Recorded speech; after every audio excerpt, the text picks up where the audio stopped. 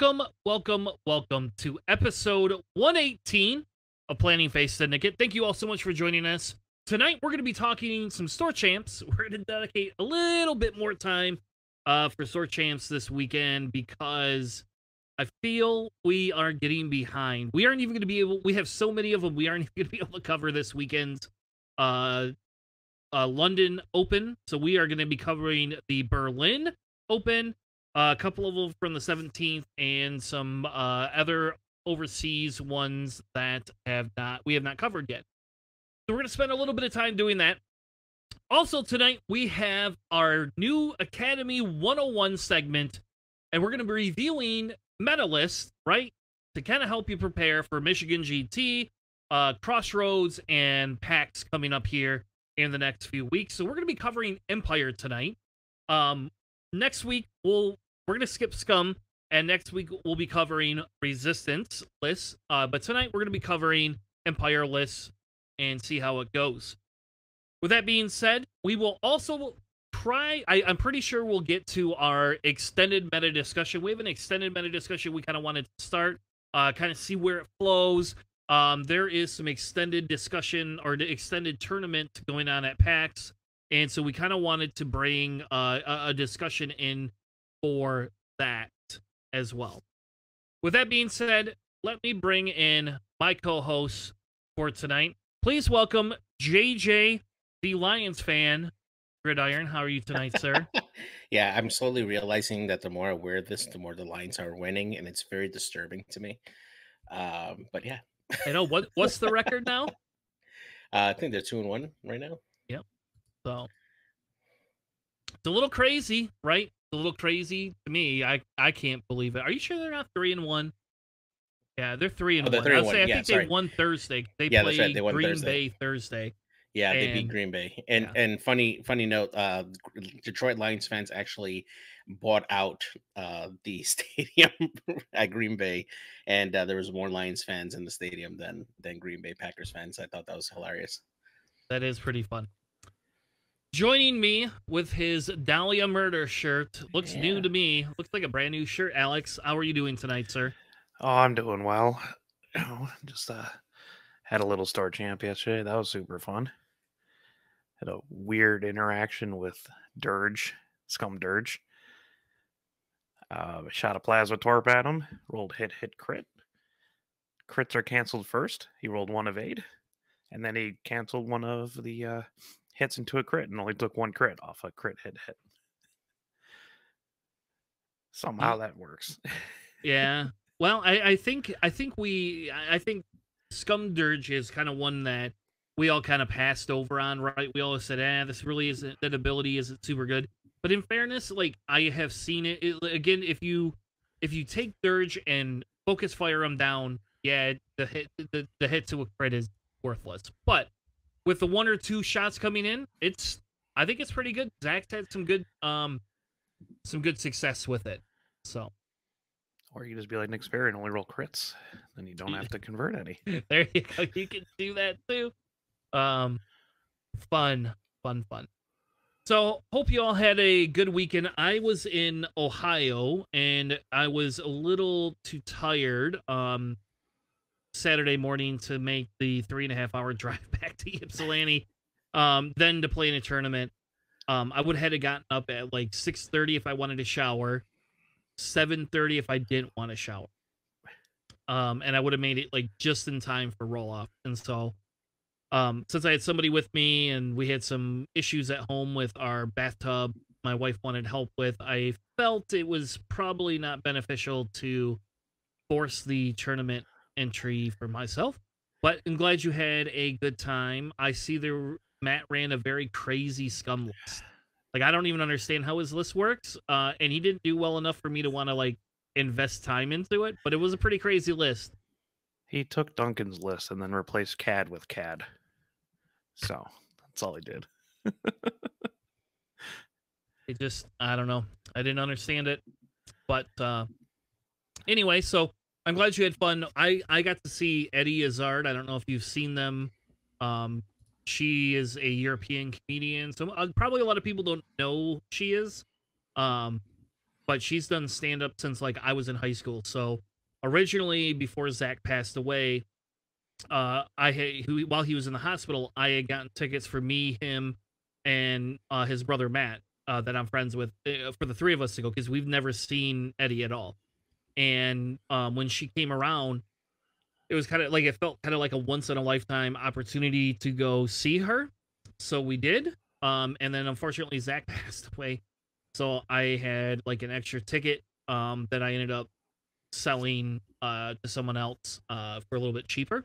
But I got most of my money back from it and helped somebody else out. But like, if you've never been to Columbus, they have like it's like the Majestic, but like fancier. It's like super nice. Holy crap. And they didn't metal detect anybody either. Like, we just like walked in. Like, I was like, oh, this is weird. Not it's supposed Michigan, to be an Ohio you know? thing.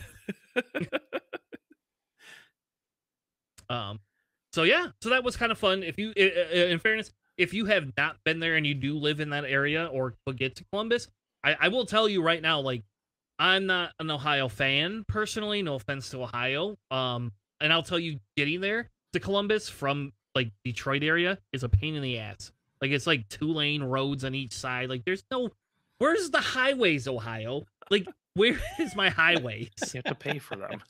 Exactly. Well, there was some good ones going into Columbus from where we were that were like anything more than 65 miles an hour. So, and you know me, I'm the super law-abiding citizen who drives the speed limit. So Yeah. Yeah, that was I super did get fun. a speeding ticket on my way up to Grand Rapids for that concert. Or not concert, tournament. So I guess we don't really have a lot of announcements. If you're listening to this and you aren't signed up for Michigan GT, it would be amazing if we could hit 16 people. I would really like to give Store Champ invite away. It seems in Michigan we are not able to somehow hit 16 people in the Store Champs. We have like all these invites we want to give away, but we can't seem to get everybody to like commit to like a weekend or something like that. Yeah, there's a whole bunch of us, and then we just don't, for some reason or another, just can't make it, or it gets cut. A lot of people bail at the last minute.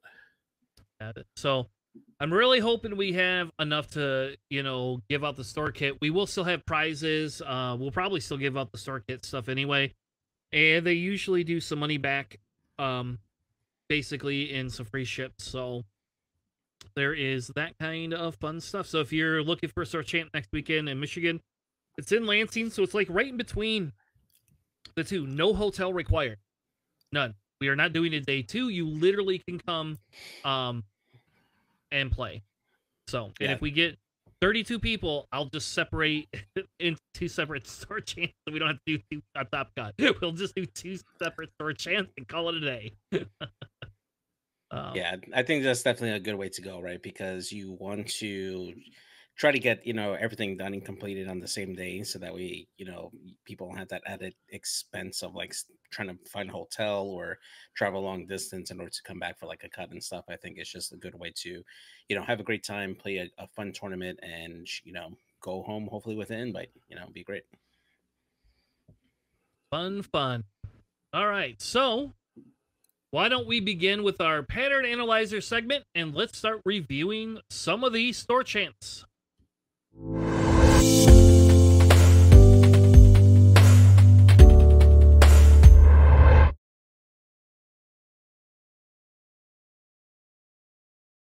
Is from the UK, from TNX Troll Trader. A pretty basic. They didn't do a top cut. There was some Firecast people there. They did have 1 4-0. I don't know who Dale Crafted is at all, but I don't think it's Dale Cromwell. So they did have, for the most part, a pretty similar build, except for their choppers. So JJ, what list came in number 1 for the TNX championship? So we have a Rebel Alliance list here. We got Chopper with Magpa Yarrow, Zeparelios, Veteran Turret Gunner, the Ghost title just for fun, and the Ion Cannon Turret. followed by Harrison Dula in the A Wing with Swarm Tactics. And then we got the standard loadout Han with Perceptive Copilot, Baston, Trick Shot, and the title. And then A Wing Wedge Antilles with Marksmanship and Crack Shot to round off this list. Pretty interesting list, actually, because, when you take a look at this, Chopper is a complete menace with that Magba Yarrow, being able to essentially, if he takes a shot, he gets a free target lock at you, and then he's going to shoot you twice with Veteran Turn Gunner and Ion Cannon Turret. It is a really powerful shot.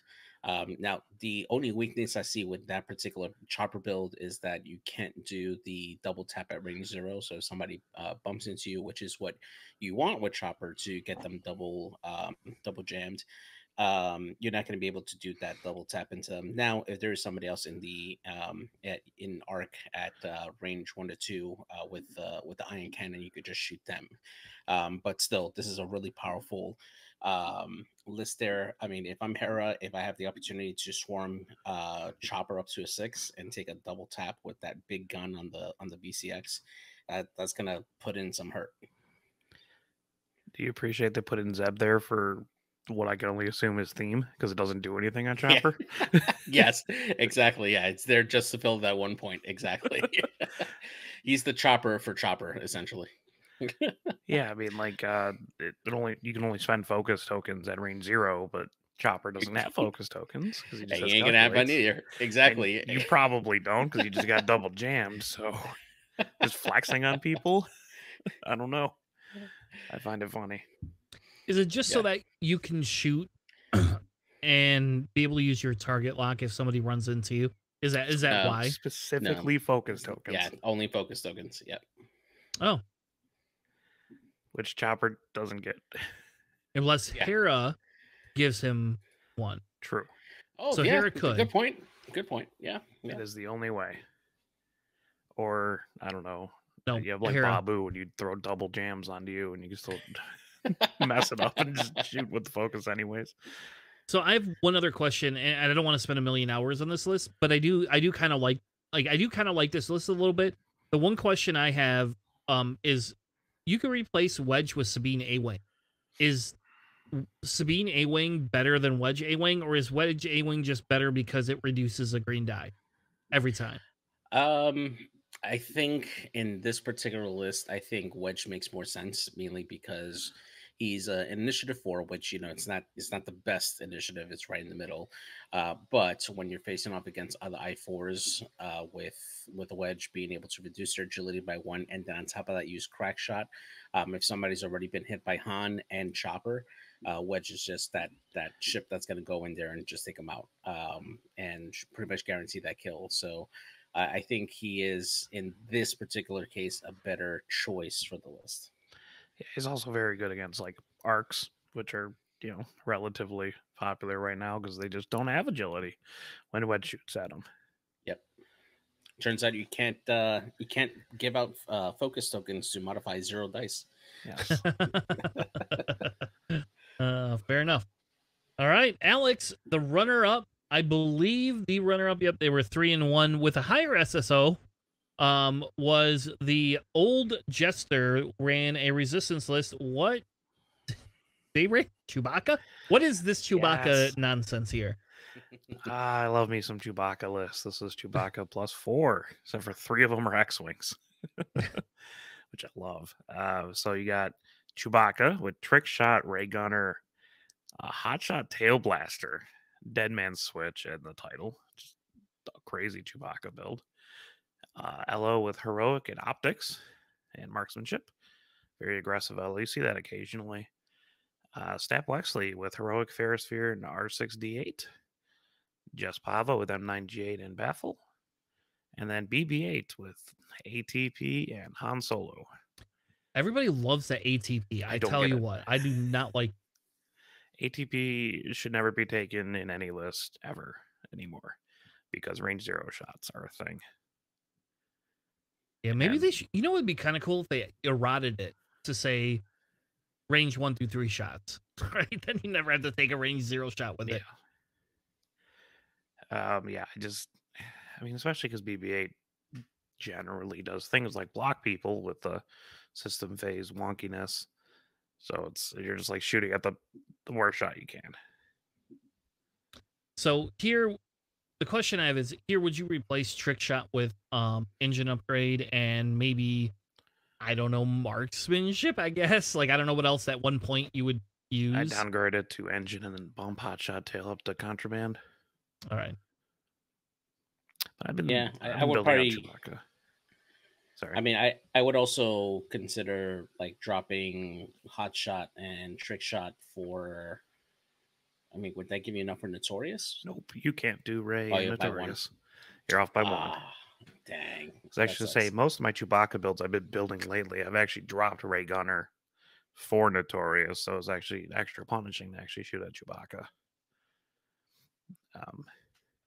But man, you just do the if you happen to like contraband that turn, someone like blows up one of your ships, or you blow up Chewbacca, then you just boost into him regardless if you're stressed or not, and then dead man switch him after you shoot at him.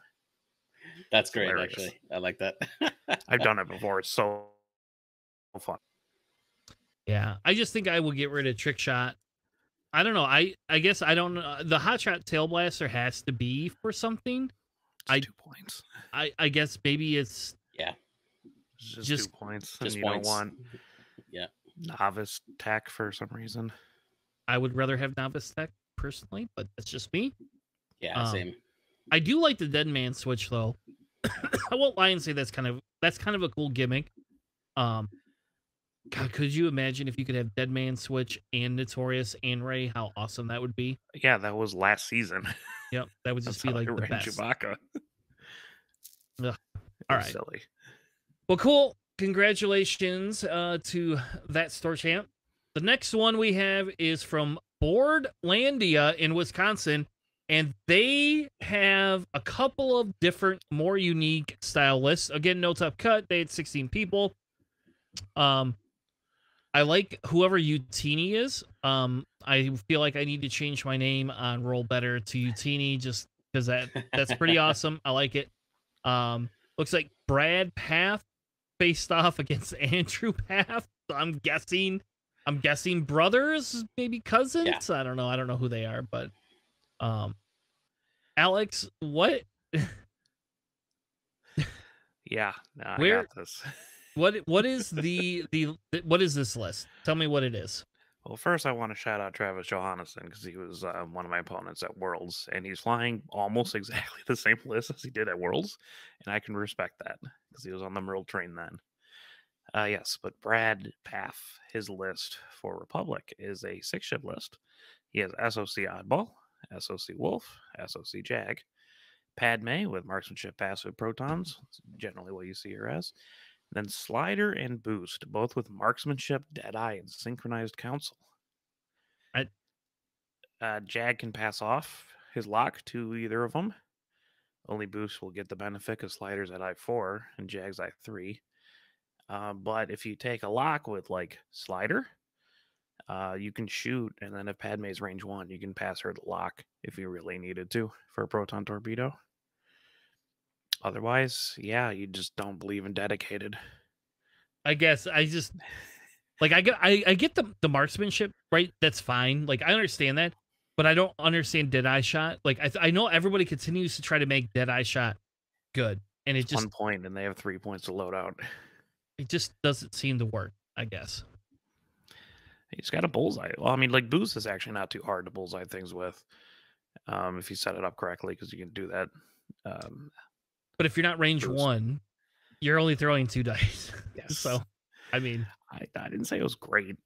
I just appreciate that you got all this passing of focus tokens with Born for this, and no ability to minimize your blanks. Just roll paint. That's all you got to do. Quick question. So what initiative are Boost and Slider? Boost is 3, Slider is 4. So, okay, so Boost and Jag can interact pretty well then because of the sync council piece. Yes. I mean, I guess he could interact. Like, Jag just feels like Jag feels like the first target in this list outside. I mean, Oddball is, I don't know. I hate Oddball, so maybe it's Oddball. It's either Oddball or Jag are the two pieces that you have to burn down even over Wolf, I think. Because Jag usually does a lot more damage than Wolf, just because he yeah. always has locks. Yeah, and Jag can pass the lock at the end of the round because he's just going to get another one next round. Every time he just gets another lock.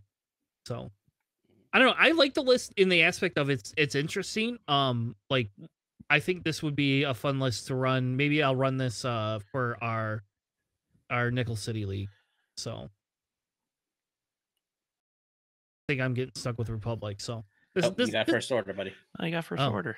And Did I? JJ's being stuck with I'm Republic. You Republic. can fly boring things now. Oh, all right. Well, JJ, this is a list you should run. Actually, yeah, it's something similar that I've been testing out. I actually like this a lot. Now, I got to say, as a person who has been running a bit of marksmanship and Deadeye shot, having a boost action helps out tremendously to help you line up those bullseyes reliably. Definitely helps if you're higher initiative in order for you to do that. This list, just based on those upgrades, I mean, if they really wanted to maximize this list is going to stick together and group together onto one ship because you want ideally those lower initiatives to shoot after everybody at the same or higher initiative has against the ship, so that way you can flip some of those face down damage cards that are on that opponent.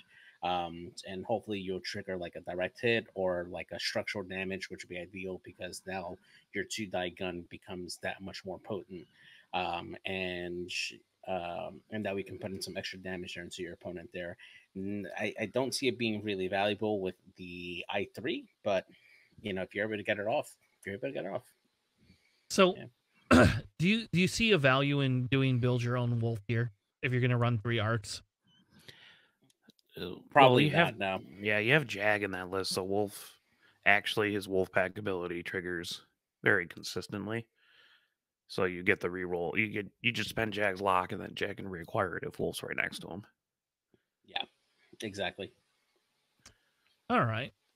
Well, the next list from Andrew is a list we've kind of seen before. We have Sabine Wren with Beskar, Han with Chopper, Perceptive, Bistan Engine, Luke, Boy Luke, and then we have Ezra Bridger in the Gauntlet, which people have been talking about that Tanner should be running a lot more of. This one has what's that? It's nice. It's a nice list. Yeah, this one has Compassion, Tristan Wren, Paris Syndulla, Veteran Tail Gunner, the Night Brother title, and Swivel Ring. Whatever. And it's only because they changed some of that Night Brother title. I didn't think Ezra could take it before. But could he take it before? Yep. Okay. I don't remember that because I've not seen it before. But I'm not so sure on the Compassion, but I think Hera Syndulla is kind of a cool call to put on there because it gives you some of that ability to be a little bit more flexible with your dial. And I like that Hera Syndulla crew is not extended. For once, we have something that's not extended that you can actually use with Hera. I don't know. I guess I'm not. What is Compassion benefit? Is it just to recharge your force? Is that what it is? No, Compassion is super useful. Yeah, if another one of your friendlies suffers a pilot crit, you can spend a force to essentially prevent them from suffering it, and then you suffer damage in their wake, essentially. So you're transferring over damage, and the best part about it is that you can essentially take out a very bad crit away from one of your other useful pieces like Han or Luke, for instance. Like a blinded pilot would absolutely wreck them for their offense, and then just turn it into just a regular damage over to Ezra. And since that gauntlet has 11 health, like if you're ignoring it, he's basically going to keep your better ships alive for the remainder of the game. So it's a pretty useful ability. The only weirdish thing I see on here is like Tristan. Yeah. Which is like, okay, I guess you can turn more hits into crits. Things into crits? Luke's Yeah. Pro Torp. Exactly. That can also be novice tech, damn it. Yeah. Or you can drop Compassion Tristan and put Contraman in there for Ezra. Yeah. Which is really funny when you have Night Brother, because you just do the stop, even if you're already stopped with Hera, right? And then you just get a evade probably, and then do your action. And then your stress, you have Ezra's ability to convert one force into 2 results. Mm-hmm. Yeah, that's really nice. Mm-hmm. So, yeah. So I guess it sounds like compassion is pretty good then, I guess. So, I don't know. I guess maybe give it a try, folks. I am excited to run that Ezra gauntlet a little bit, I think. Over Chopper. It's just Chopper was my like I've never got to ran a VCX. So for me, like running the VCX was super amazing. So but And you get 4 dice. It's fun. you do get 4 dice, and I mean you get to jam people if people run into you. So I the best part about the jamming is when people just run into you and it's just like here. The better part would be is if you could pick who you jam. Like if you could jam the ship and then your second token could jam whoever else. That would be even better. And you know what's really unbeneficial is when you double jam a ship, and then you're fighting FO, and then they go, "Oh, sweet! Now I have a jam ship in my arc," and you're like, "Oh, fuck, no!" Now you get 3 dice. I had a Ray bump Chopper, and I had to take the red focus to get rid of one of those jam tokens, and then use Page on like an incoming shot before Chopper shot me to acquire a target lock to jam off the other one in order to get it locked when I shot at Chopper or past him. It was funny. It's like, no. All right, let's move on to the next one. Is Chaotic Good X-Wing Store Championship. That's a crazy name for a store. This one, if you know who Mega Silver is, Mega Silver's was playing in this one, so pretty fun. Looks like again we seem to have a resistance theme here. I don't know what that is, but feels like too many resistance lists for my liking. But who wants to take Clone Snipe's winning list? Yeah, I'll do it. It's a the resistance list. It is almost a 5T70, but not quite what you expect because it has 9 nub in there. Who's 5 points? You don't usually see that. You had to downgrade down to a Y-Wing for that. But it has 9 nub. It's got Heroic, HLC, R6D8, Pattern Analyzer. Probably the one I would run. Although, man, I love Daredevil at 9 nub. And then you have Elo with Heroic, Predator, Ferrosphere. Lulo with Heroic, Elusive, and Advanced Optics. Just don't want that shield upgrade, I guess. And then you get the red maneuvers that you do with Lulo all the time to recharge that Elusive. It's heavy sarcasm there. Then you get Just Pava with Bucket and Baffle, which I like a lot. You get 3 charges off R1 J5 there. And then you got Shazazaro with Wartime M9G8 Dorsal, because M9G8 is so good. Is Wartime worth it putting on Shaza? At this point, would you just not want... I mean, I get it's the extra health. Like, I do get the extra health is helpful because you don't have, like, a Poe or a Ray in this list. So being able to tank a little bit more might be helpful, but... It's 2 points, and you'd have to give up Dorsal if you wanted to do, like, targeting computer and engine upgrade.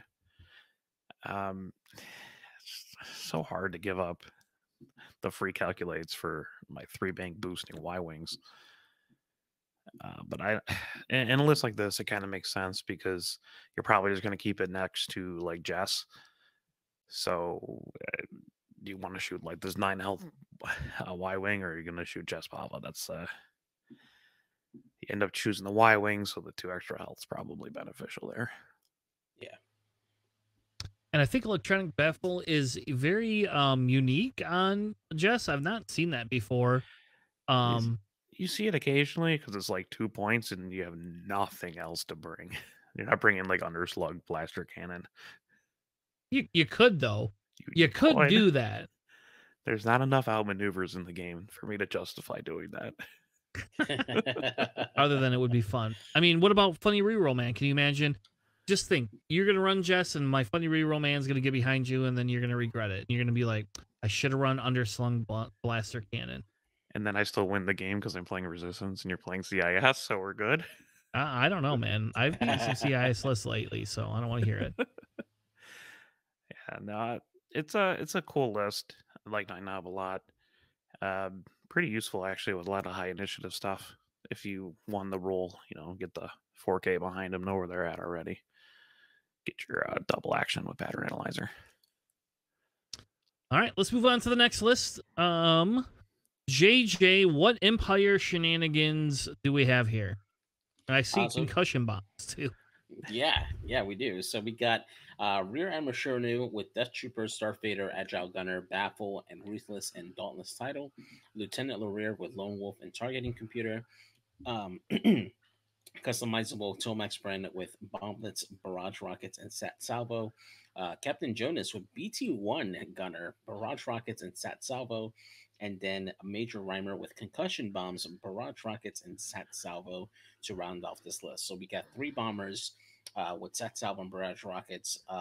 That BT-1 is spicy because you can essentially turn those barrage rocket shots with crits, assuming that the person that you're shooting at has stress, which with rack there in the list with Death Troopers, it's almost a guarantee that they'll might end up having a stress there. So that just punishes them even further for having that stress while they're around rack. So this is definitely a really nice list here. I'm definitely interested to see how they actually ran this because I would assume that you would put rack on one side, the bombers in the center, and then Lareer on the other side in order to take advantage of the lone wolf. But this looks like a really solid list. Definitely a lot of beef to chew through. Yeah, you've actually there's a trend upwards of like rack, Lareer, and 3 bombers over the past couple months. A lot of people have been bringing it. Yeah, which is cool. I like that rack loadout. That's generally what I would bring. You got to have Vader somewhere in your list, Yeah, I think Death Troopers right now is the new Slim.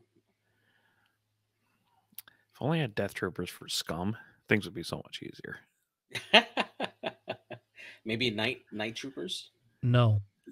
Nope. Stop. We're done. Keep moving. All right. On to the next store, champs. Twin Ports Shipwrecked.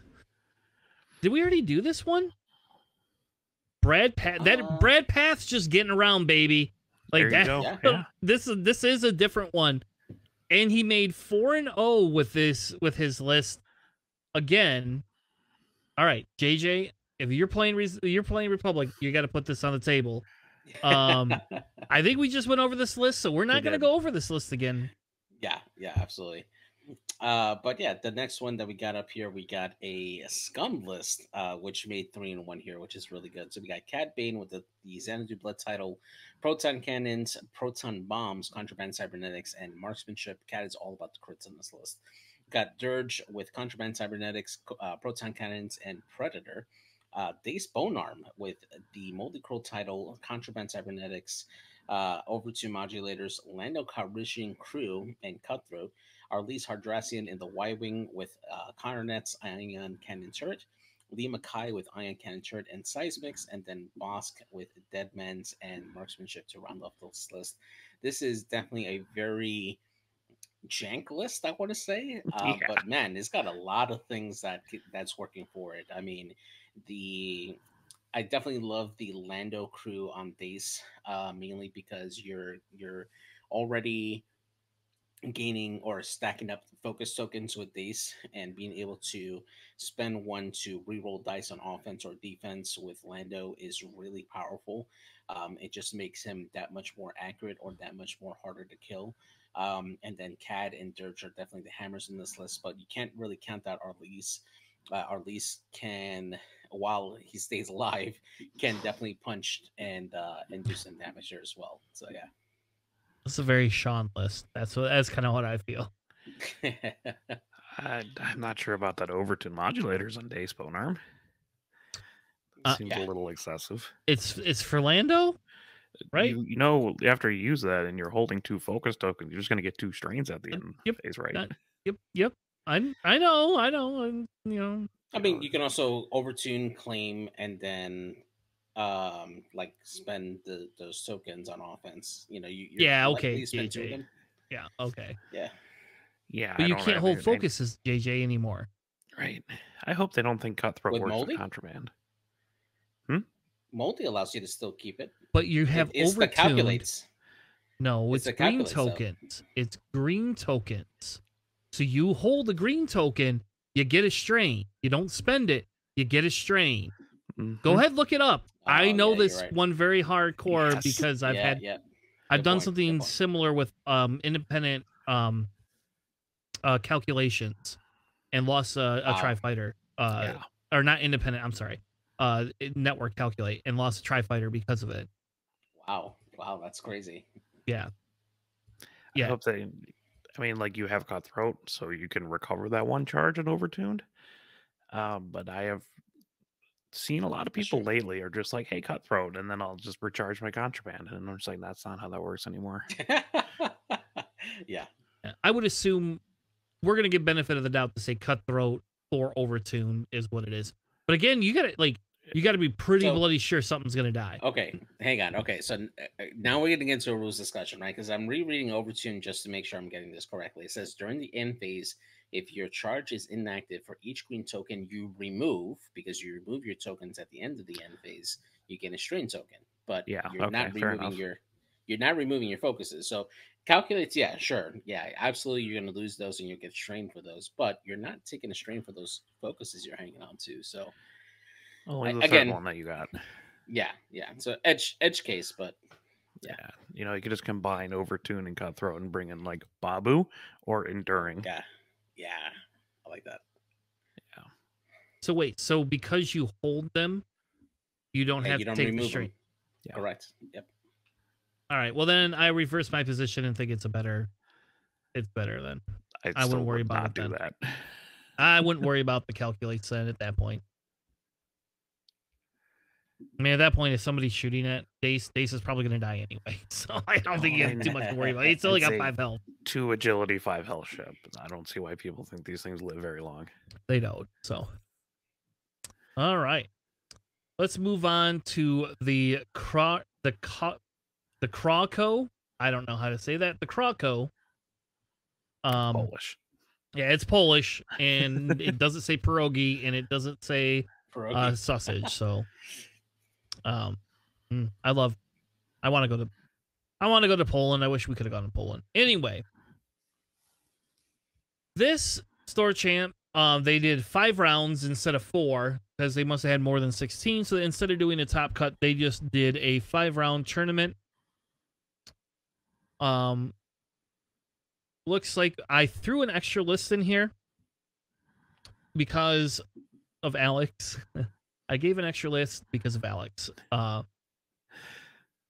Yes. So there you go. Yeah, I appreciate that one. I see it. Yeah. So the very first list, the winner who did go 5-0. No, he didn't. Why do I have Oscar as the winner? Don't know. Maybe Right. there was like a top 4 cut, and then he won out in the end. That's the only way I can assume that. That or I was smoking crack when I did this. It's like There's also that. All right, I guess we're gonna skip the winner for a second here. That's what we're gonna do, and I can find out. And yeah, no, it looks like there's a top 4 cut or top 8 cut actually, and he's the one that won out. Yes. Okay, so I just put the wrong thing in here then. Okay, all right, I feel better. So Oscar did win then. Yes, well, at least according to like List Fortress. All right, cool. So Oscar Ice won with Ray, Elo, Neonum, and Zori. Kind of a standard Ray build with Novice Tech Engine, Heroic, Rose, Finn.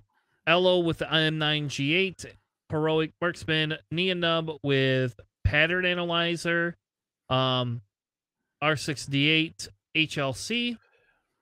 And Zori with your favorite wartime loadout, Alex, Plasma Torpedoes, Dorsal, and R4. That's the only one you're bringing on. Yeah. So it's a pretty similar list. I think this is what Duncan ran, right? Or similar to it. Yeah.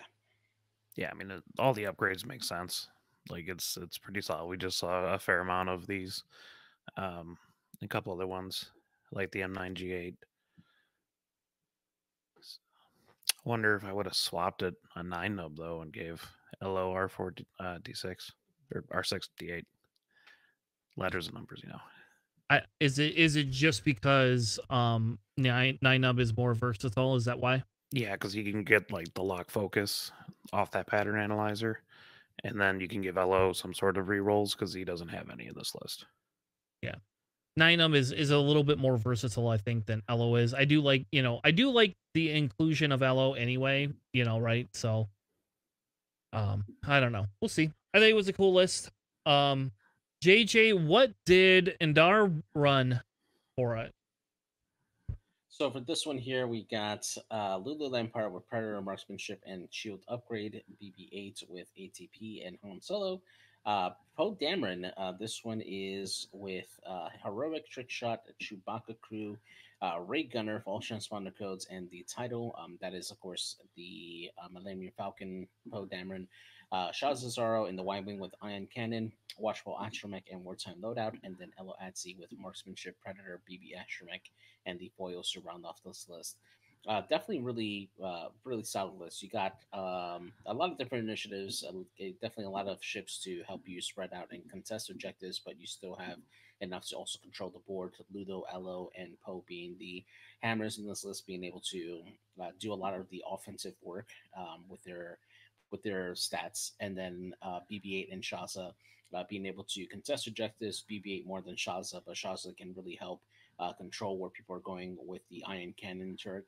And since it's tanky with the wartime loadout, you're gonna have a hard time really concentrating on Shaza when you got the rest of the list that's gonna be pummeling you. So really solid list. I like it. Alex, we saved the best for last. Oh yeah, 4-ship rebel list with Without a Falcon. Han? No, it's a Falcon with Bistan and Perceptive, and 9 because it's Lando, who I love, and it's got also Hera with Marksmanship, Magpulse, Keo with Prockets, and then Chopper with Dorsal, Saw Gerrera, and VTG. It actually looks just like a list I would run. With Lando, you can give out an action at I5 if he does the blue maneuver. All of his banks are blue. His 1 through 3 straight is blue. You should easily do blue maneuvers. It works well with Hera because Hera can take like an evade action with Lando or a focus action and roll up and lock for the mag pulse, so you actually can do something with it. You can give it to Keo to do like a focus boost, or like a lock boost or whatever to line up that procket.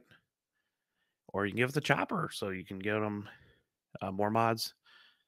Have a reinforce and then give it to him. Take a lock and then have Saw for your double modded shot. I love Lando. He's versatile. Whenever Han goes back up to 8, and if Lando stays at 7, everyone's not going to have fun. No, I agree with you. I still think the the threat of the Han, unfortunately, is pretty there, but I think we've seen, like last week, it's demonstrated. He's demonstrated that, or I'm sorry, they have demonstrated we don't need Han in the list specifically. So I think here, like, I like the Hera choice. I'm not super sold on the Keo. I like concussion missiles better than Prockets. I know how you feel. So this fits. That's why this is the Alex list versus the Chris it works list. Pretty well with Lando giving the actions at I5. That's the only time I'd put Prockets on Keo. Fair enough, right? Yep. That's the only time I would recommend putting Prockets on Keo. I will still run it. So can I ask a question too for like an interaction purpose? Just because I don't run Lando. Mm-hmm. If you give the action to Keo, can you focus boost for the stress? Yeah. So like you could technically take your evade, you could take a target lock, you could do whatever you wanted. Because you could take your target lock and say, hey, if there's nobody there, it doesn't matter. Or you could do the focus boost and then do like a barrel roll without, or well, now if you're stressed, you can't do the action. Right, though. You could do like a focus and then have Lando pass you off like a roll boost. Or roll up with a focus and then have Lando give you the lock and then link that into a boost, which is super good. Lando's a very good support team. And then with Hera shooting like a double modded mag pulse, you can actually like use her more than like a swarm tactics carrier or something. She can actually contribute to the list. Yeah. Yep. Or Orlando gets the boost and double focus. Orlando takes the evade and has a double focus. He's annoyingly tanky. Yeah. Yep. And I will say I don't like Lando with a evade and double focus. I hate it. It's horrible. I get a reroll. Because like with the crazy thing with your inability to or your inability to be an I6, right? It doesn't matter because you have the fucking evade or the crappy evade, right? So you already have this evade. I don't know. Like this, I'm not for the Prockets, just personally, but I know you are. So you're talking about the evade on Lando or the evade on Q? On Land. Yeah, I was gonna say the evade on Lando is nice, especially with the Falcon title, because as long as you have it, you basically get a free reroll with the title. So it makes Lando slightly tankier than Han, I would say. Yeah, the more shots you take, though, the less the more Han is better. But that's true. Yeah, also with Bistan, you can just roll with Lando, do like a 3 bank, take the double focus, and take a target lock on whoever you feel like shooting more. Yeah. So you get a better modded Bistan shot. And then you pass the other lock with Hera after you use the first one. Now you have 2 double modded Bistan shots. Cough. That's pretty sick. That's good. That's really good. Yeah, I mean, I just like the reinforce target lock chopper, or if chopper bumps, you don't have to take an action. You don't have to take the red calculate. Lando could just give him the reinforce. Exactly. Yeah, there you go. Great. Never thought about that. No, Lando's super good, guys. I keep telling you. So could you take Chopper out and put Ezra in here, and would it be the same benefit? Well, I mean, for Ezra, right? He's generally stressed, so he's not taking actions. He can't pass off the action if he's stressed. Gotcha. All right, so yep, it does not work as well then. Well, yeah, you can't do actions while stressed unless you contraband that turn and just give Ezra like 3 actions if you include the Night Brother title. I don't know. I'm not sure if like Hera Chopper, like you do a lot with those 10 points. If you like want to split it, I don't know. I love Lando. Let's move on. Talk to that. Yeah.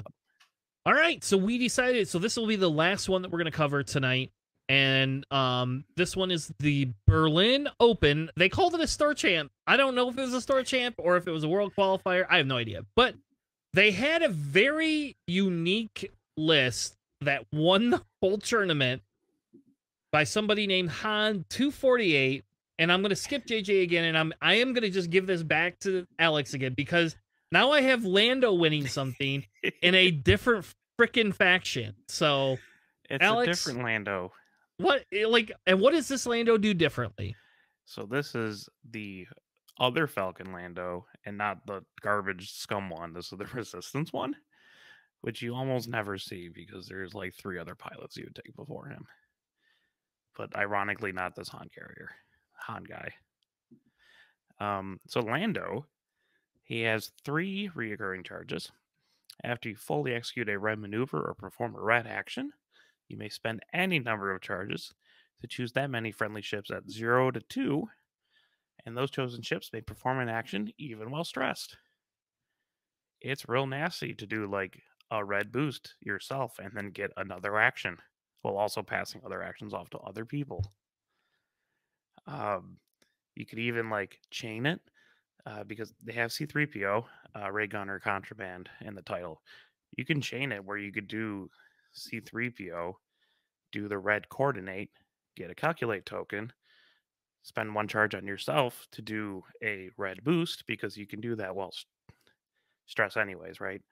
And then do another one because you just did a red action. So you can spend another charge on yourself, I believe, because they are separate actions. So you can get like a coordinate, calculate, boost, and like a lock. If you want to blow through all your actions, which is super cool. Also, they have Elo with marksmanship, heroic, mag pulse, and munitions failsafe. You almost never see bag pulse on Elo, and that's generally because he only has one action. But with Lando, you can have that double modded and shoot before him because Lando's at a 5. And you have Liga Fossung with that's the Y wing with wartime and diamond boron missiles, which I love. Again, just using Lando to pass out more actions and like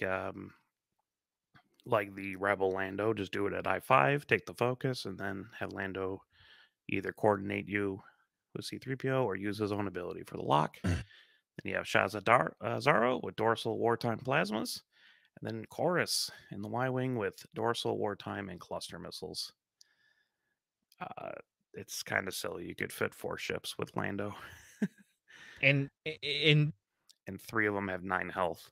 yep, everybody's got this wartime loadout. Everybody has a dorsal. Almost everybody has a dorsal turret, so now you can target lock either which way, and like, oh, we avoided getting shot with the missiles. Yeah, I'm just gonna shoot you with a range 1, dorsal turret, like whatever, Yeah, and what's nice too is especially with wartime loadout, since it gives you the ability to prevent your opponent from canceling critical results. Diamond boron missile all of a sudden becomes even more deadlier, right? Because you can almost guarantee now that the ability is going to hit, and that way you can cause the splash damage effect from it to work. So you can potentially like cause even further damage with that. So I like that that particular combo with that, and especially with Lando being able to coordinate. I mean, you can boost into position or barrel roll into position to make sure you get that bullseye off, and that's going to be a really great shot if you can line it up perfectly. Especially with some of the larger lists that we see that have like medium bases, particularly in like Republic, that has all those Arc 170s that like to huddle together. That Diamond Boron missile can definitely push through some damage. You can roll up with like a Y wing, right? And then just boost. And then Lando can coordinate you a focus and then use his ability for you to get a lock. Like you don't even have to roll up with any tokens and still get a double modded shot off, which is awesome. I've been looking for a land like I've tried to put some effort into making Lando a thing in Resistance, and I might swap out one of the Y wings for like Merle, but yeah, Merle feels like a good fit. Again, though, this does feel like a objective tanky piece here, yeah. right? I mean, that's really what this feels like, is a very tanky objective, s- you know. If I've got like Merle and like I could swap one of those Y wings too for like Eager or like Snap and then downgrade one to BB-8 and bring Merle and just run my list that I normally run, but Lando instead of Ray, But it's cool. It's a cool list. I'm glad that actually won something. Have fun trying to build around Lando though. It's weird, but it's cool. It is, yeah. It is weird. Yeah. All right, JJ, which one of the top 3-in-1 lists do you want to take? I'll take the first one here. So we got another Rebel list here. We got the standard loadout. Sorry, the standard build on with trick shot. Actually, not so common, but trick shot, Perceptive co-pilot Bastan and Millennium Falcon title. Boy Luke. We got Corn Horn in the X-wing, the T-65 with marksmanship, concussion missiles, R3 astromech, and the foils, and then Jake Farrell making a comeback here with marksmanship, elusive, cluster missiles, and electronic baffle to round off that list. Jake Farrell's definitely one of those pieces that's been left behind in Rebels, and he is just so good as a support ship. Not only to provide himself with the focus, but his other friendlies that are in range. Jake Farrell can absolutely help double mod a lot of these ships there. Even just buffing Han ahead of time, if you get that boost within Han, he already has his double focus, and then he could just boost into position to get a trick shot off. I think this actually probably enables Han to be more aggressive with that trick shot because you're absolutely focusing more on positioning, and if you can get that focus early with Han, you can get pretty much 4 dice shots consistently with that Han. Yeah. Still don't agree. But I do agree with you, though, in the aspect. I do agree with you in the aspect of Jake. Yes. Like, I do think it does do some enabling. I didn't know this was an extended tournament because here's Cornhorn right there, right? You know, like I was like, oh, that's kind of cool. Cornhorn. Huh? That's X-Wing Cornhorn. Oh, okay. Well, Yes, I feel X-Wing better then. Cornhorn. All right. I was like, wow, Cornhorn. Like, holy crap. Yeah, I should have seen the S foils. Sorry. It's been a long weekend for We're this so guy. used to him in the E-Wing, you know. Yep. I don't know. I guess I don't hate this list. I do agree. I think this list has a higher threshold of skill set to play this list though. Like I definitely I mean cuz you got to keep Jake and Han together if that's your combo, right? Or Jake and somebody together. So there is a little bit of skill set I think that goes into this more so than just putting Luke, Sabine, Wedge, Han, and whoever else is in that stupid list. Keo, yeah, on the table. I think this one has a little bit higher playthrough. So, the next list that we have is another Rebel list that I thought actually I kind of like this list. You got Fenn with Beskar, Mando, Marksmanship, Predator, Boudica, Beskar, Mando, and Predator. Hera with Marksmanship, Magpulse, Warheads. Obviously there to strip stuff for the other team. Then you have Saw with Pivot Wing, Contraband, Notorious, Magva, and Tactical Officer, and then Sabine with Lone Wolf.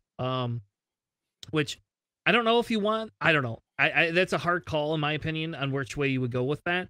Especially because you don't have the Han big base anymore, but you do have the Han, or you do have the medium base, right, with Saw. But I mean, Sabine's a really good objective getter in that list. Like you have enough firepower with the other 4 ships. You do not have to worry about Sabine doing anything but evading, boosting, evading, barrel roll evading, you know, whatever you want, taking that action. And the Lone Wolf does allow you to be a little bit more action oriented. Though I don't know, do you pick up crates? Does anybody pick up crates with Sabine? Does anybody? Like, unless nobody's around? Yeah, I think you can pick up a crate with Sabine. I mean, your opponent has to go in and dedicate ships to try to take her out, and she's only worth 2 points. You know, if she picks up a crate for 2 turns, and anything else is basically bonus points because she's already made up her points at 2 turns, and your opponent has to actively try to hunt her down. You know, her 3 agility with an evade and Lone Wolf is going to be pretty hard to shoot down Sabine. Yeah, I don't think it's like ideal, but like there's nothing wrong with it. You just become a normal TIE fighter. Yeah, true. That's true. So a TIE fighter with a 5 straight that can run away. So, all right, Alex, what is the last? And this is going to be the last one, and then we're going to move on to another segment. What is the last list that we have with another Dace bone arm, but concussion bombs this time? So yeah, that's on there. So this is a scum list. And it has Han Solo for 6 points with trick shot, cluster missiles, the Mandalorian, the Child, veteran turret gunner, and Lando's title. Dace Bonearm with Marg Sable, Gleb, concussion bombs, delayed fuses, and the title. Then you have Dirge with cutthroat marksmanship, proton cannons, overtune modulators. That cutthroat can only do overtune modulators. People have to realize proton cannons is a reoccurring charge, and you can't recover it with cutthroat. You got Arlise with dorsal cluster missiles, ion bombs, and then Lima with mag pulse and concussion bombs. Don't fly A-wings around these things. They'll just die. Yep. Very quickly. Or Very quickly. Yeah. Just the concussion bombs dealing a damage under the shields. That is a scum list that someone brought. I mean, he made top 10. I don't know. That seems pretty good, Alex. Yeah, no, I just it wasn't a small event either. I think that's more of a sign of the player than it is the list. honestly. But I mean, I don't know what cluster missiles on Han Solo instead of engine upgrade. Veteran turret gunner is also a choice. And see, to me, I would drop the veteran turret gunner, I guess, for an engine upgrade right there. Like, to me, that seems like a simple, Straight swap. yeah. I mean, I get that it allows you to double tap. That's what it's trying to do. Is he's gonna put it side to side and fly, never changing his or their arc, right? I guess we have to double tap on the other side. Like you have to. It's not out the same one you shot before. So they might. I don't know. Yeah, I mean, with this Han, the only thing, I mean, that's if they really, really wanted to, like take advantage of it. I think placing it front back, um, probably not ideal, but you bump somebody in the front as you're trying to get out, and there's also somebody in the back. That's the most likely scenario. Other than that, if you put it side to side, you have to essentially make sure that during the turn zero, you place your objectives in a way where you have an angled lane to go right through the middle of the board and hope that you get through and maybe take a pot shot. But even then, you're maybe at best getting the veteran turret gunner off twice. But yeah. I hope they're not like shooting cluster missiles and trying to shoot someone with veteran. I don't. That doesn't work. Nope, it doesn't work. I don't think they're doing that. So you'd be surprised, man. We're gonna say we're pretty sure they are not doing that. I hope. So not. I'm gonna give the benefit of the doubt here to that. So, I don't know. That's a list. How about this? I'm interested in scum list building to some extent, only because we're either gonna go one or two ways. Right? Is gonna just continue to be shitty and bad, or we're gonna have all this basis so that when points change, we might get something where we get some cool stuff kind of filtering. And I'm not giving up on scum building, and I'm determined to downsize like my life, and like scum is one of the things I really am having a hard time wanting to part with and sell, even though like for the last year it kind of feels like we're just being given the middle finger, right?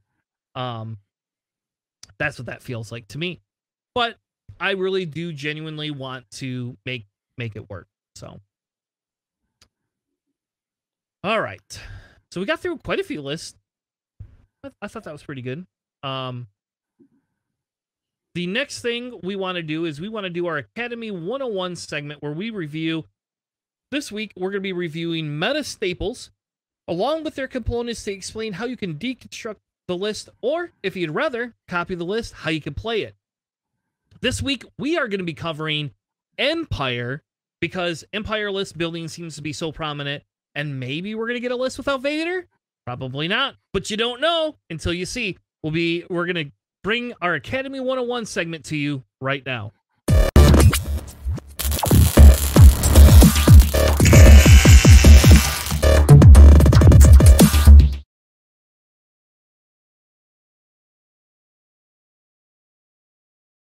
For our Academy 101 segment, like I said, we want to cover meta lists, right? As you're preparing to go to a tournament, if you're going to prepare to go to Store Champs, there's two things that can happen, right? You're going to see meta lists because people want to win, right? People do want to win. It is a thing.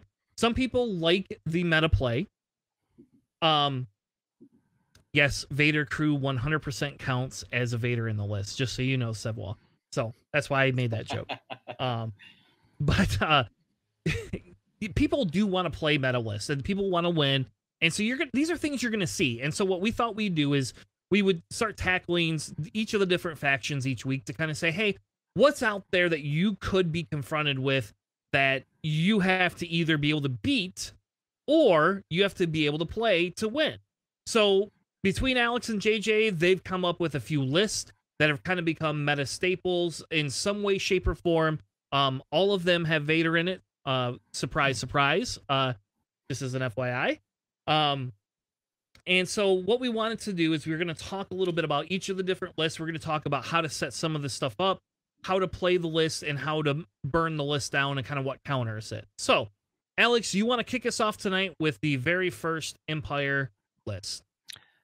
Yes, so this is I believe the highest count you'll see at a tournament is this general archetype. Some of the pieces move around, but it's Vader, 3 bombers, and a TIE Reaper. And this one we're giving you, it is Vader, starter pack Vader, pay to win Vader. Very versatile.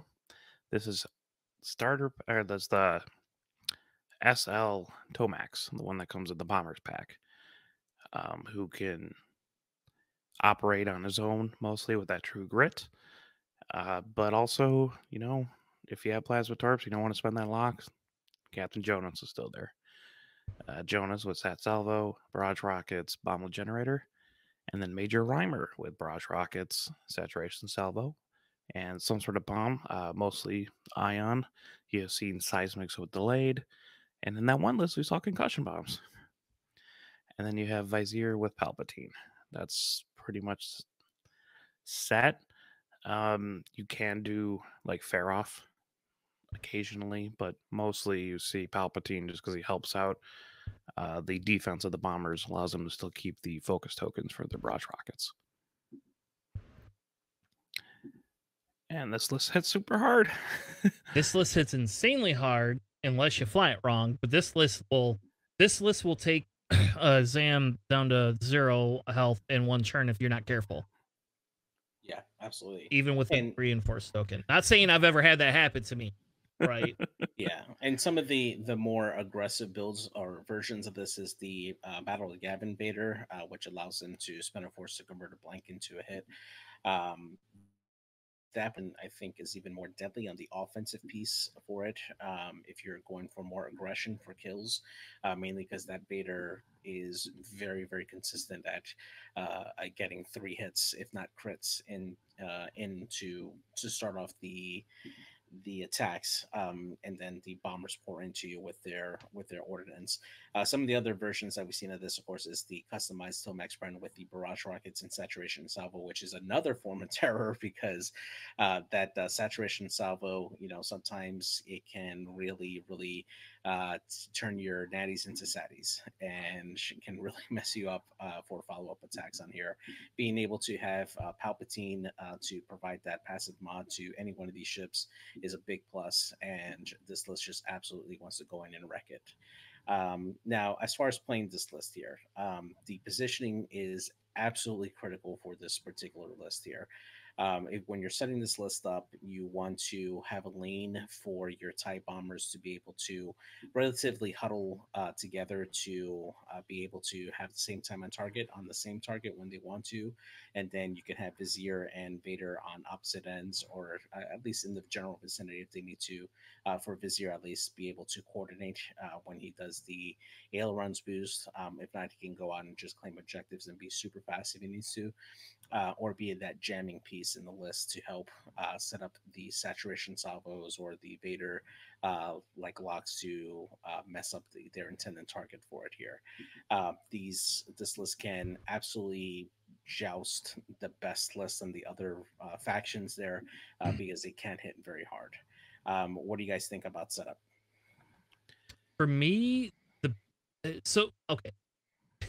So I personally, I feel it depends on what objectives you're playing, right? So like in my world, the bigger thing is you have to kind of keep those bombers closer together. But I don't feel Vizier, especially with Vizier's title, like with Empire Palpatine, has to stay next to them. I think you can joust and do your things if that's what you want to do. But the way I run this is, or I would run this, is I would keep my bombers kind of in a tighter cluster, and I would have Vizier on one side and Vader on the other side. And then that way I have kind of a pincer move with the two.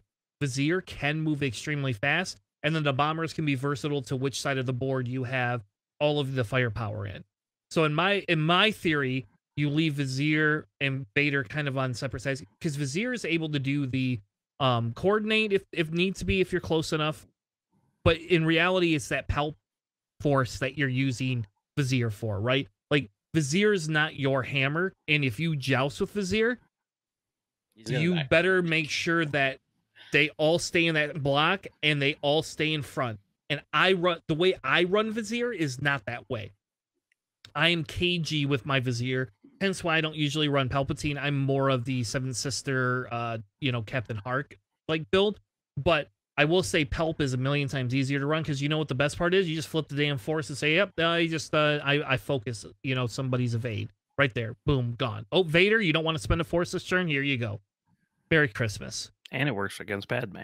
And it works against Padme. Absolutely, yes. So that's how I would set mine up. Yeah, generally in this list, Vizier would be doing a lot of the objectives. So you kind of want to set it up by like an assault thing. You do count as two ships because you are medium. The Reapers, despite having one agility, really awesome crate carriers, just because that um, pre-movement boost is not a boost action, so you can still do it while carrying a crate. And I agree, Tanner, mostly with like how you'd set it up. You want to keep the three bombers by each other. Although with Tomax, with like the SL Tomax, you don't have to keep them around, which is kind of cool. You can have him with Vader and try to operate and do like a flanking maneuver with that. But if you're running like Barrage Rocket, Tomax, you do want to keep all three of them by each other just so you can maximize the offensive output with Jonas.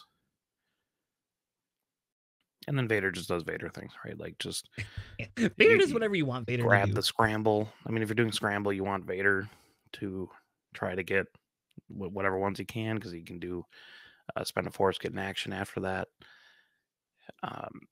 Yeah, I mean, generally it's just the bombers. You point at their list, you focus, and you one straight until they're dead. Works really good against everything but like Ray. So let's talk about counters for this particular list if you're facing off against it. Do you guys have a particular strategy for what you would attack first in this particular list? Well, it's nice that they don't have shields. Yes. And you just got to focus fire the bombers down because they will burn super fast. If you have like a higher initiative, you can like take down Jonas or Reimer pretty easily before because they are like trying to keep like you have to make them spend their focus tokens. Um, Generally, like they try to not let you do that, keeping range 3 as much as they can. But for this kind of list, you have very little lists that can outjoust it. Um, but actually, low agility doesn't mind this too much. Like the arcs in Republic, they're tanky enough. I mean, it sucks, like getting your dice re-rolled, but you can still like born for this if you happen to roll into a focus. But they're generally tanky enough and hit hard enough with enough accuracy that you can take down some of the bombers, which I like. And for like a counter against like a turn 0 kind of thing, you want to see if you can put the asteroids away that if they are trying to go for objectives, it's difficult for them to be like side by side, right? In like a normal kind of formation you would typically see, like in the old tie swarm kind of formations. You want to try to put rocks there to break up that formation in any way you can. Yeah, I agree. For me, if I was going against this list, I think control list is a very, very good way to counter this list. Anything that can do jams, like with like mag pulse warheads, for instance, or jam actions, anything that can do ions that help control where they can move, and being in range 1 is probably the best way to really counter these lists. The only exception being, of course, Reimer that can shoot those barrage rockets at range 1. But the reason why you want to be at range 1 versus 2 or 3 or versus these bombers is just because they can shoot that ordnance only at that range. And being at range 1, even though, yes, it's still going to be a 3 die shot, not having access to that saturation salvo is huge for your ships to survive. That being said, if you're also going on the offensive and they have to spend that focus to survive, to make sure that they actually do get a shot, having basically neutering their offense is a big deal to really help nullify this. Crit generation is also another big deal. You know, these ships do not have shields at all. These bombers can melt pretty fast, especially with a very good crit chain. With like, you know, a few leak into a direct hit, these bombers can die extremely fast. You do have to deal with that Reaper being able to counter jam you in that instance. So you do have to make sure that, you know, turn one to set yourself up to prevent that early jam from Vizier if he does come in, being able to take target locks onto obstacles early on just to make sure that, you know, you don't lose your own focus when you're trying to get into the fray. Definitely helps out there. And once you take out those bombers, it's going to be you versus Vader. Vader will definitely hurt. Well, he can definitely punch a lot of damage through, but if you're able to have a ship that can reposition to block Vader consistently, it's going to be tough for Vader to stay in the action, especially when it comes to like the knife fights when you're in close range. If Vader doesn't have that lock, he's only going to be shooting two, maybe three dice at range one against you. And yes, he does have the force, but it's going to hurt a lot less than having a double modded target lock shot from Vader going into you. So even if you're not going to kill Vader, just denying him his actions to take that target lock is pretty huge. Yeah, and honestly, if your meta, like your local meta, is just overrun with something like this, the four ship Han Fen list is actually really good against this. Yeah. Fen being in range one is not what the bombers want to see, um, and that auto evade really blunts like their offense. And then Han is just like you're rolling one die against me. Are you going to spend a charge to salvo it when I can re-roll it again? Like Yeah. it's real rough. And then he does enough damage with two shots that you should be able to chip away at the bombers with Han. Yeah. Probably push a damage or two each turn on one or two bombers. All right. Anything for objectives, or should we just kind of move on to the next? Just move on to the next one. I mean, like the objectives is be by the place with assault, hit the button with Vader, give Vizier the crate. Yeah. And Maybe a then bomber or two, depending on the situation. yeah, exactly. Yeah, the bombers they're mainly going to be. I think the strongest objective for this list is assault, because you're able, especially if you're able to, if you're the player playing this list, you're able to put objectives together in a close proximity where the bombers can stay together and contest these objectives from their bubble. It's going to be very hard to for your opponent to win that battle at that objective site there. Scramble also kind of a little bit difficult. That Vizier is deceptively large and can go and claim and block, and Vader with his action able to use his first action to claim and then spend force to take a focus lock. Can be really effective, and they can definitely do very well in scramble. Salvage, you know, you got the bombers. They don't really care to, you know, lose their barrel roll in general, with the exception of Tomax with the standard loadout version. But they can each carry crates. You know, they can have Vizier who can carry a crate. Vader, if he's out of afterburner charges, probably going to carry a crate. But they're probably not going to give up their reposition to do that. But I think that's probably their weakest scenario. And then chance engagement is all about the offense, you know, to go kill your enemy. And this list is very good at doing that. So yeah. Yeah, you have health. Two of those bombers, only 1 point. Yeah, That feels exactly. bad. So Exactly. Yeah. It is horrible. I will tell you from personal experience. All right, let's move on. it'll look more bombers. More bombers. Oh, we got some ties. What is this? Vader and his black ties? Is that what we call it? Black Yeah, tie Vader? Can I call it Black black Tie tie Vader. Vader? I like. So this one is a little more objective focused on this one here. This one is very similar to the previous list. We got Vader with two TIE bombers. I'm sorry, three TIE bombers, and instead of Vizier, we got the Black Squadron Aces in here. This one is a lot more objective focus for the fact that you have those two bodies and those two Black Squadron aces that can go in and claim objectives and be those blockers, to also help set up shots for those TIE bombers there. Typically, they can run a lot faster and go ahead to like get in the way of your opponent's list, and really help gum up lanes. Particularly effective against medium bases. So when you're facing off against like Arc 170s, or you're facing off against like Han, for instance, if you can get into his space to prevent him from going where he needs to go, you can possibly mess up where his arc is going to be. So that can potentially take away a shot from your enemy. It can prevent them from claiming objectives on their own. And generally, these ties are a nuisance. And if they are able to at least prevent your opponent from claiming an objective for 2 turns, they've already earned their worth in points. Definitely.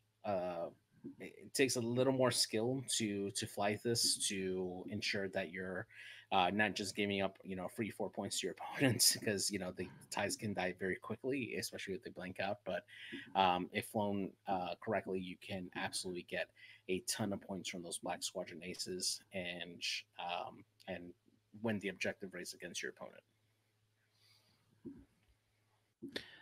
Yeah, I mean, it really, I guess, kind of depends on your playstyle. If you want a Reaper with Palp support, or if you just want to run 2 TIE fighters. And they both are pretty successful. I think the list plays a little bit differently, right? Like, I think the difference with this list is your TIE fighters are doing different objective pieces that Vizier's not. And they live a little bit longer usually. Like, usually. But they don't put out the damage. So in this list, you are looking to 100% hold people, which means you probably got to use Vader's ion missiles once in a while. You're probably going to have to. At least every other game, maybe every 3 games. Don't know 100%. But you definitely are going to have to use some ion missiles. And I won't lie and say that I've actually played against some people that play Vader, and they love to ionize. They try to ionize my Cad Bane or my Dirge. And it's like, yeah, okay, well, I'm just gonna bank and take my focus anyway. I don't usually get a target lock ever. And, once I'm done with it, then, what I get to do is, with Cad, if I kill somebody, I'm just going to take a target lock then. But, hey, no problem. But, anyway, so. Anyway, that's a CIS problem. Usually people don't have to deal with that. So, I think this list flies a little bit differently. Setup-wise, Alex, do you set this list up similar with the 3 bombers, or are you going to be a little bit more spread out? How you doing? So in this particular list, this has Deathfire, but Deathfire can easily just be Rhymer. They both functionally play the same. I mean, they don't play the same at all, but like they're the same thing. Yes. You do different things with Deathfire than you do. You're not straight jousting. If you have Deathfire, setup is different. If you're not having Deathfire, you would still run them in like that, like triangle kind of formation around Jonas to use his ability. If you have like Deathfire, like in this particular list, Tomax and Deathfire are completely independent. You don't have to put them near Jonas at all. Jonas' ability works on himself, so you can actually spread out if you want. Can we sing the oh wait, never mind. I don't want to get nailed with the My Name is Jonas song by Weezer. Every time you say Jonas, I just keep thinking about that. Sorry, I'm derailing. Keep it on going. Ignore me. But yes, like if you're running the particular one we have up here, you do not need to keep your bombers around. There's actually a fair amount of ion control in this list too, which is awesome. Those you probably can just run, Tomax next to Vader. You can still joust with all this list. It really depends. If you're bringing 3 barrage rocket bombers or like 2 barrage rocket bombers and SL Tomax, keep them near each other. If you're not, you can spread out and get some objectives. It's basically down to that. I don't think there's a particular formation that you would use in this. I mean, you keep I assume you keep the TIE fighters next to each other too. You can. I mean, I think this list is a little more versatile in play style. How about that? I don't think it hits as hard, so you have to be this is like an objective style list. I do like Deathfire a lot. but I don't know if it's better than Rhymer, right? In this specific list. But Deathfire is making a comeback, and I won't lie and say it's kind of fun every other turn for 2 turns to be able to, do your maneuver and then drop or throw your bombs. And I won't lie and say I've been caught more than one time by them. So 5K and do the 3 bank bomb drop. Yeah. So I don't know. You are seeing Deathfire, like there's a noticeable uptick in Deathfire coming in, especially with the release of SL Tomax, where he's more independent. You could use like Deathfire and Tomax, and you can cut out Jonas and put in something else. You're seeing that a little bit more as people experiment with it. I mean, could you put Rhymer in for Jonas, right? And put Rhymer with the Sriracha Salvo and Barrage Rocket, and then take one of those Black Squadron and move it to Larir, right? Like that feels like a pretty good list too. Now you got one crappy objective monkey and one good objective monkey that can also put out damage. Yeah. I mean, you see, like Larir sprinkled in there occasionally, especially if you're not bringing a lot of bombers. Fair enough. Objectives. So I think we talked about objectives, and I think like in Chance, you're keeping things a little bit closer together, creating kill boxes. I'm personally flanking with Tomax and Vader. I'm definitely keeping Tomax a little bit farther away to ensure I try to get that plasma off without dying. Because it is 2 agility. You can die. I mean, you can die from it. And Deathfire is ramming into the to wherever your ships are. That's what Deathfire is doing. Like, let me ram into you, throw some proton bombs, then I'm gonna drop my counter nets on somebody's to run through. And God, what would be great if you could run counter nets to like flip sideways. Like you could like have an upgrade that would allow you to have a counter net sideways. I want that. That's gross. That's gross. You can do that if you're Soul Sixa and just use the hard turn or Emon. Ooh, JJ, we got something to think about. I like it. That's why we got packs coming up, man. You can definitely do that. Anyway, so and then I think if you look at Assault, you can spread out a little bit. You don't have to keep the 2 TIE fighters together. You can let one of them hang out by the solo objective that you get to place in your area, and just let them one hard around the damn board and collect your objective. I don't know. Any other thoughts on objectives that are a little bit different than what we had the list before? Yeah, no, I don't think they do anything like specifically super special with any of the objectives. I don't think it's not like anything crazy. Yeah, I think they're fair across the board. I think they're actually more stronger in salvage, this version of it, right? Because you got 2 bodies now that I can dedicate, and then 4 bodies that can go in and contest, like the other carriers. I think this actually probably doesn't have the best staying power when it comes to assault. Because again, these are TIE fighters and they can die fairly easily, and they're very susceptible to crits as well. So I think they're a little more weaker than the other list, and not having that big medium base to contest multiple objectives, it does hurt. But still, it's a very solid list. It does well, pretty much well all around. So yeah. All right. The last Empire list is a double decimator list in here, and we have seen a little bit of return of the double decimators. We thought it would be a little silly if we did a decimator list with more bombers and more BSAs. Yeah.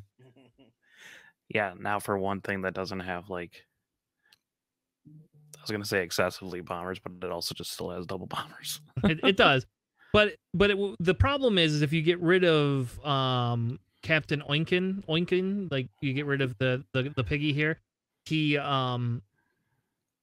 you have the 7 points, you're gonna just put more bombers. That's what you're gonna do. So like the idea is this is not 100% meta. This is not something that like hit 100% of the top of the pattern analyzer or whatever. It's pattern analyzer is the name of the app, right? Yes, that we were using. But these are all very prominent pieces that have gone together, and we have seen this. We just haven't seen this as much because people like to run that whole Vader bomber thing by themselves. Yeah, occasionally you'll see like double decimators do well. In Michigan, we're huge. We were like a really big decimator state. I don't know why. We were always flying like 1.0. We'd fly like Rack Vader or Rack Soontir, Rack Kylo. So I'm just used to like playing against decimators. So they're not terribly intimidating. They do die eventually. But the problem is if there's only one scenario now that gets half points, you have to fully commit to actually killing these decimators, and that's like the obstacle you face with this list. Yeah. All right, JJ, break the list down for us. What's going on with the list here?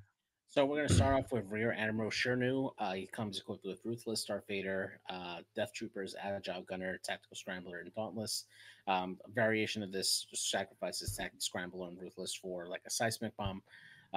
Captain Waken with Ruthless, Seven Sister, Agile Gunner, 000, and Seismic Charges. The other variation of this, of course, would be with Morden Key as well. Kind of similar loadout there. Major Reimer, Sat Salvo Barrage Rocket Seismics, and Tomax Burn with Sat Salvo and Barrage Rockets there. Typically, what you're seeing from these is the decimators do tend to deal quite a bit of damage there, and they're absolutely action denial machines. Death Troopers definitely becoming probably the most prominent upgrade for ships that can carry it, which are these decimators there. Just being able to prevent you from being able to shed that stress and then punishing you for having it, it can be very very devastating for these ships.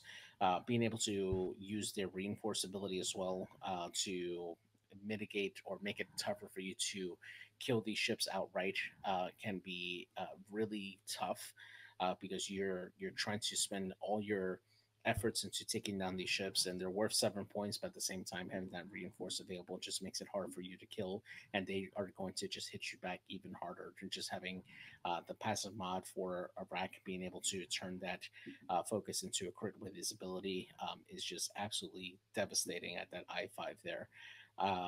They're able to ruthless their other ships if they need to, especially with Rack and like Oiken, if he needs to take away one hull out of the 16 that they have, that's no problem, and they can have very hyper accurate shots for them to take out ships. Yeah, and I also think with this list archetype, this is a little bit this is a little bit takes a little bit of practice to play because you are flying two large bases. They don't have stops, right? So you ain't stopping with these things. No matter what you want to do, they don't stop. So, and I think hence why JJ has Agile Gunner on here, right? Because it allows you to kind of do whatever the hell you want, and then at the end of the turn, you just do what you need to do to make sure that next turn you get a shot. So if you know you're getting blocked, you can just rotate your damn arc then and be done with it. Like whatever. Yeah. You don't even got to worry about Dauntless. Yep. And Dauntless pretty much guarantees that that reinforce for Rack every time, every turn. So now you know what the funny thing is too, though, JJ, with this list, right? You know the funny thing with this list is you can ruthless each of the decimators if that's what you want to do. Yep. Right. Now, I will be honest with you, I would argue for, and this is going to go a shout out to Brendan because this is what Brendan's been running, but I would argue that Tactical Scrambler could be interjected with Electronic Baffle. Yeah. Yeah. And I would argue that Seismics on Oinkin you could put Electronic Baffle and, I don't know, marksmanship, I guess. I don't know what else you would do with the other point off the top of my head. But I've seen people also bring in Minister Tua crew as well to also guarantee that that reinforce as well. It's just not as good once you start getting to being stressed all the time, and that pretty much turns off that ability. But that is definitely a viable option as well. Yeah, And the other option is, and I don't know, like, does Morna have the same loadout value? But Morna is another very popular decimator people like to run. Yeah. Like, I think Oiken has its purpose, because you can run into people and get really damn good shots. But Morna also has the reinforce to become more tanky here. Yeah, in Morna rack lists,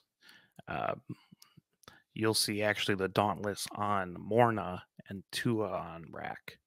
Yeah. So that way, because you're not Oiken, you actually care about the range 0 stuff there. Also, it's nice with the standard loadouts of the bombers. You can now replace like Tomax and Reimer if you like with like Deathfire and standard loadout Tomax that operate a little bit more independently.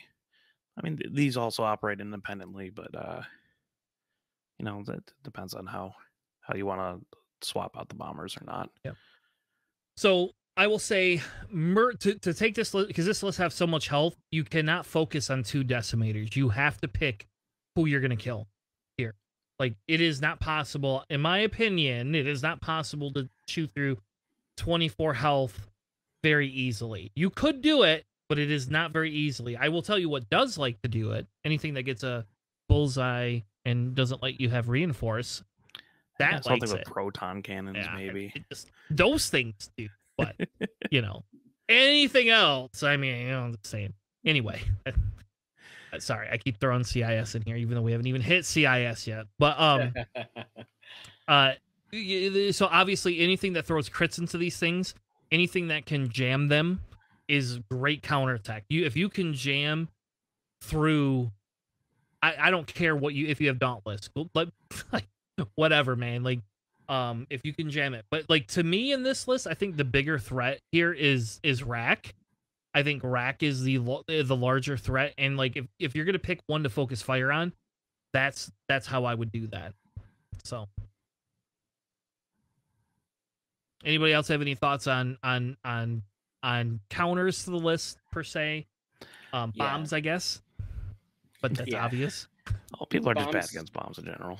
Yeah, bombs and crit mechanics definitely mess up this list here. One of the things that we covered earlier in the show was having that deadeye shot.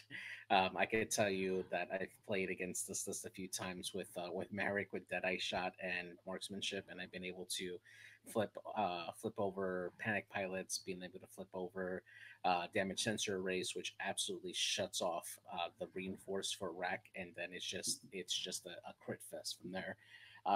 Being able to take away those actions is very, very key, right? Because typically rack is going to spend the force with Vader to do damage against you, and you can't be afraid of it. If you're going to dedicate yourself to take down rack, you have to make sure that you go all in, and you have to set yourself up to make sure that when you go in and have those attacks close in, that you're gonna make them count, right? You're gonna set yourself up for range 3 engagement first, make sure that you can get through those shields, and then have your dedicated blocker to or dedicated jammer to go in there and take out that reinforce, so that way those follow up range 2 or range 1 shots into rack just shoot through that hole, and if you can get in crits, you're going to absolutely have a very good shot in taking out this decimator here. I can tell you from personal experience, you can take out rack within 2 rounds of shooting if you have dedicated fire into this list. What list are you flying? What list are you? My Vader list. Oh, yeah. Okay, all right. I'm just. But I'm a little curious I've done it with here. Resistance, and I've done it with Republic as well.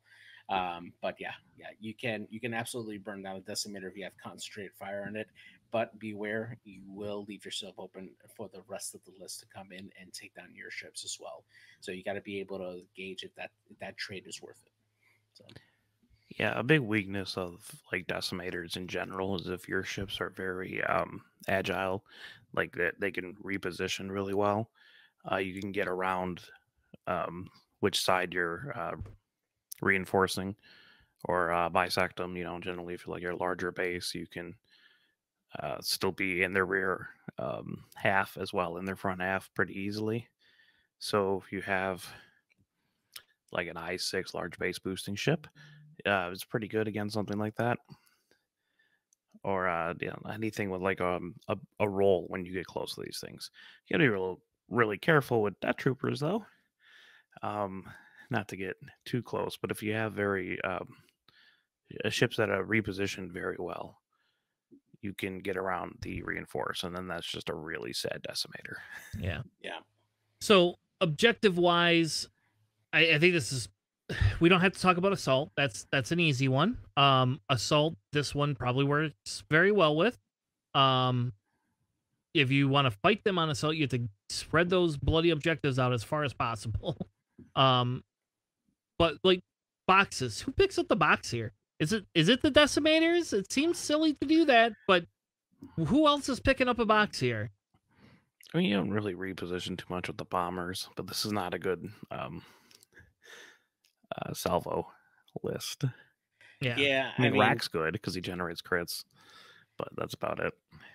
Yeah, I mean, you can honestly pick up the box with any one of these ships and just just hope that you hang on to it. Honestly, it's not ideal because you don't want to give up the action for these ships because you want to make sure that they can always have a reinforce. So it's a little tough. I think salvage is definitely the weakest for this list, and we've had other versions of this list where they just like put in like 3 black squadron ties, and they become the ejected monkeys for that, and also become ruthless fodder for the decimators. But in this particular list, you're focusing on killing the enemy and knock out their crates that way. All right. Fair enough. Anything else before we close out of this segment? All right, I'll take silence as agreement. Everything's fine.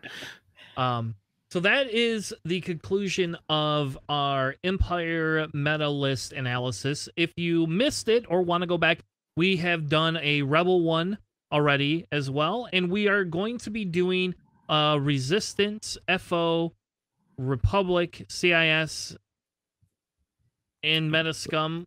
I don't know how we're going to do that, but we're going to try it. That'll be the little last faction we deal with. But we are covering all of the meta factions in an effort to try to help you be able to prepare for your upcoming tournaments here in the future. In the future, we will also have a Academy 101 specific section in the playlist where you can go after just these specific topics that we're talking about. All right. With that being said, thank you all for joining us tonight for Planning Phase Syndicate. If you would like to stick around, we will be doing a Thrawn episode, 5 and 6 discussion for Ahsoka, where we will be talking about why JJ is wrong about his belief in Thrawn, because there's no way JJ could be right. I mean, he's already been wrong once. Look, he's wearing a lion's hat, for Christ's sake. So we know Tanner's already been right more than once. But we are going to be doing our Universe Extended coverage tonight of the Ahsoka show.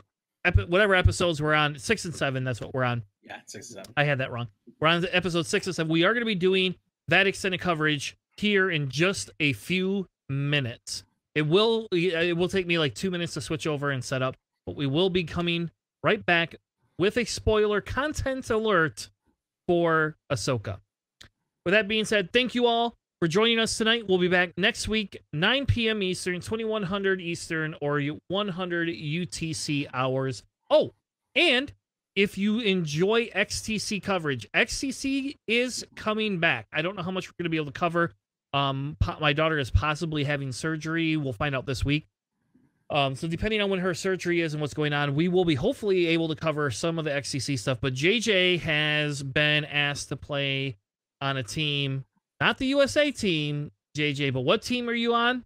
I am part of Team USA Islands that represents the U.S. islands for the U.S. Virgin Islands, Puerto Rico, Guam, and Hawaii. So I'm honored to be part of that team. I am playing as the Empire player for that team with Maui, Mike Thompson as our leader for the team. So we hope to to do well in XTC. We are in the same group as Team USA, so we will be playing up against them. But we're hope to have a lot of fun, and who knows, we might take it all the way. Awesome. Well, thank you all for joining us tonight. We will be back next week with more Planning Phase Syndicate.